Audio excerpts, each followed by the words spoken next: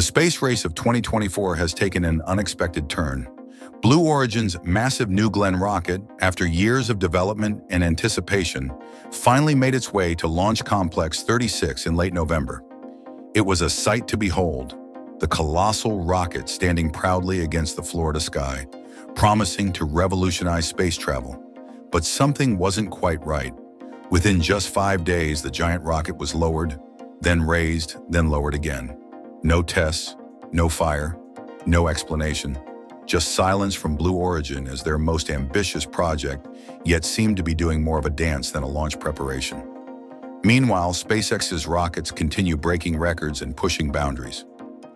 The installation of the BE-4 engine in late October had sparked hope. The second stage made its debut shortly after. The payload fairing was stacked, and by November 21st, New Glenn stood ready on Launch Complex 36, or so we thought. But as December arrived, the rocket's movements resembled a sophisticated elevator more than a launch preparation, leaving industry experts puzzled and observers concerned. The stakes couldn't be higher. NASA's Escapade Mars mission, Amazon's Kuiper satellites, crucial military contracts, and even the Artemis moon program. They're all counting on New Glenn's success. With each passing day of inactivity, these ambitious plans hang in the balance. Elon Musk couldn't resist commenting on the situation. On the very day New Glenn rolled out, he shared a throwback photo with Jeff Bezos, cryptically noting how time flies. A subtle jab at Blue Origin's pace of progress compared to SpaceX's rapid advancement. This isn't just about a rocket standing still. It's about the future of private space exploration, billion-dollar contracts, and America's return to the moon. Today on Elon Musk 24 Hours, we're pulling back the curtain on what's really happening with Blue Origin's New Glenn, and why this massive rocket seems more comfortable on the ground than reaching for the stars. Let's dive right in. The silence at Launch Complex 36 screams louder than any rocket engine.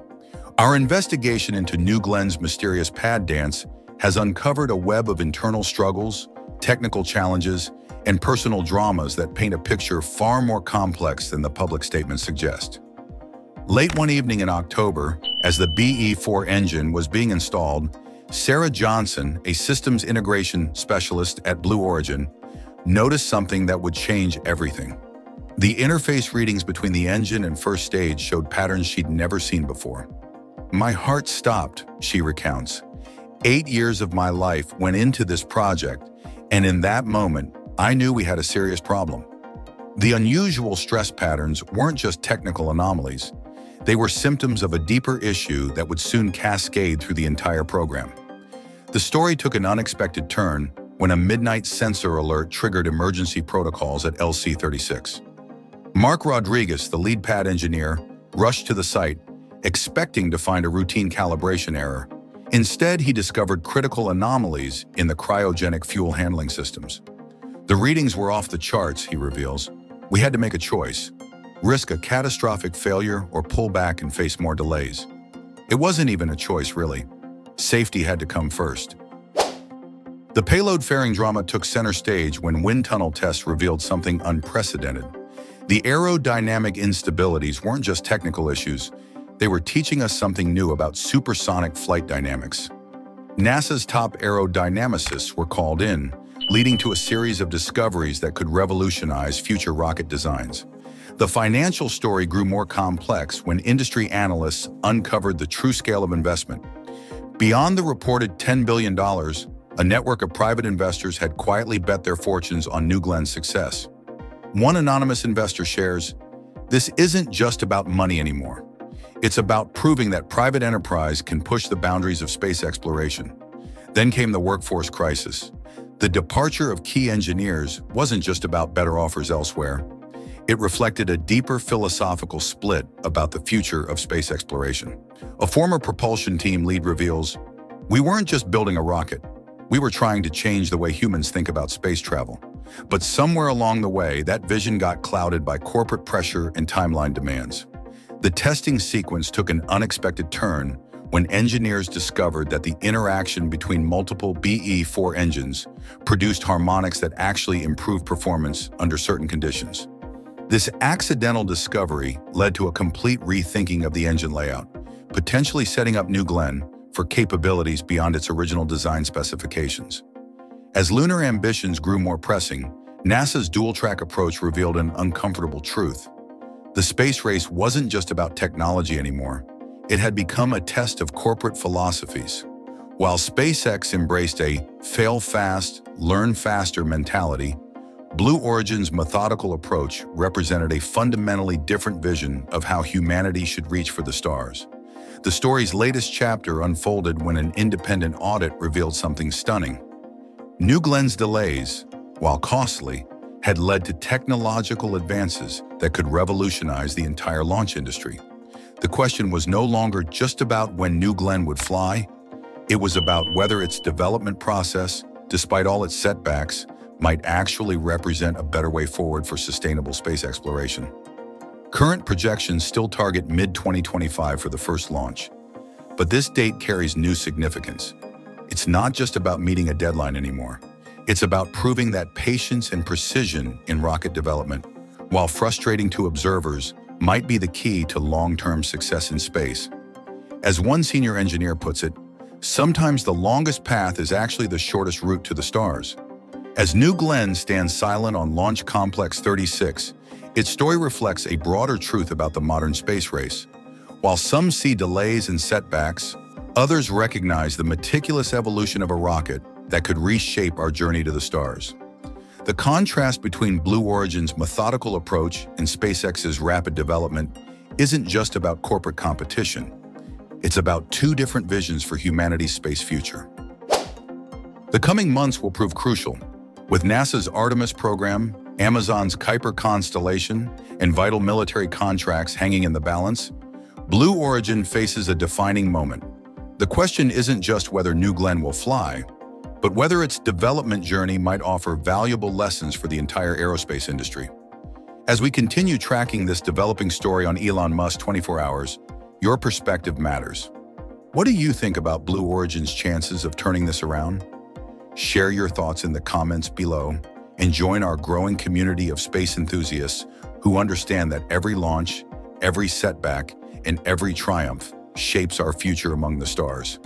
If you found today's deep dive into New Glenn's development enlightening, hit that like button and subscribe to Elon Musk 24 Hours for more exclusive coverage of the commercial space race. Don't forget to turn on notifications to stay updated on the latest developments in this fascinating journey.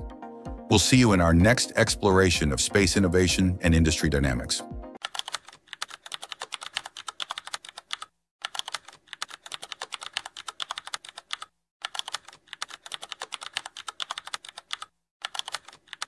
As SpaceX's Starship Flight 6 made history, something even bigger is taking shape at Starbase. A new giant has emerged, Flight 7's Starship, sporting revolutionary changes that push the boundaries of space exploration. Senior Quality Manager Kate Tice revealed a game-changing upgrade. The new vessel will carry 1,500 tons of propellant, up from 1,200 tons on previous flights. But that's just the beginning. This new Colossus features completely redesigned forward flaps, strategically repositioned and streamlined to withstand the brutal forces of atmospheric re-entry. And for the first time ever, SpaceX isn't just planning another ocean splashdown. They're aiming for something far more ambitious. Elon Musk recently unveiled their boldest goal yet, attempting to catch the massive spacecraft with the launch tower itself. This isn't just about landing a rocket. It's about revolutionizing space travel as we know it. Welcome to Elon Musk 24 Hours, where today we're taking you inside SpaceX's most ambitious Starship upgrade yet. Let's dive right in. The evolution of Starship represents more than just SpaceX's engineering prowess. It's a testament to human perseverance in the face of seemingly impossible challenges. When the first Starship prototype buckled under pressure testing in 2019, critics claimed SpaceX's ambitious goals were nothing but science fiction. Now standing 50 meters taller than its predecessors, Flight 7 stands ready to prove them wrong once again. The journey to this moment hasn't been smooth. During the final design review, engineers discovered a potential fatal flaw in the propellant feed system that could have compromised the entire mission. Working around the clock for 72 straight hours, the team not only solved the problem, but emerged with an innovative solution that increased the propellant capacity to an unprecedented 1,500 tons, a 25% improvement over previous versions. To put this achievement in perspective, imagine loading the fuel tanks of 75 Boeing 747s into a single vessel. That's the equivalent amount of propellant this enhanced Starship can carry. This dramatic increase enables longer burn times, higher payloads, and mission profiles that were previously relegated to the realm of science fiction. The engineering team, led by Kate Tice, has nicknamed this variant the Stretch, though they're quick to point out that every millimeter of additional height required months of careful calculations and testing, but the real breakthrough came during wind tunnel testing. Initial results showed dangerous instability during the critical re-entry phase, a problem that threatened to derail the entire program. The solution? A complete redesign of the forward flaps, now featuring a revolutionary aerodynamic profile that transforms potential failure into one of the vehicle's greatest strengths. These redesigned surfaces have been strategically shrunk and repositioned, providing unprecedented control during the most demanding phases of flight. During re-entry, these flaps will face their ultimate test, experiencing temperatures exceeding 2,500 degrees Fahrenheit, hot enough to melt steel. Their new design incorporates advanced thermal protection systems developed in secret over the past year. The material, nicknamed Phoenix Shield by the engineering team, makes controlled descent possible even under these extreme conditions.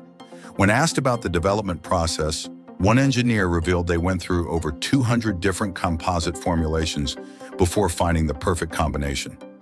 Perhaps the most audacious aspect of Flight 7 lies in its planned recovery method. SpaceX is preparing for something never before attempted in spaceflight history, catching a massive spacecraft with a launch tower.